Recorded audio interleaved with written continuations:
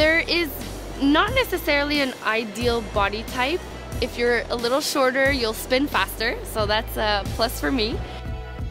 You have to be stronger on your upper body than your lower body. I'm a diver in a judged sport. It has to be elegant.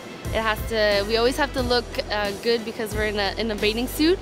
I never had any coach tell me that I was overweight or you need to do this, you need to do that. As a woman, as a young girl in a sport like that, sometimes it could get hard, but being around the right people will motivate you. Dreams do come true. They really do, as long as you work hard, and that's what it is to compete for Canada. It's an honor. Diving with the Maple Leaf is absolutely amazing.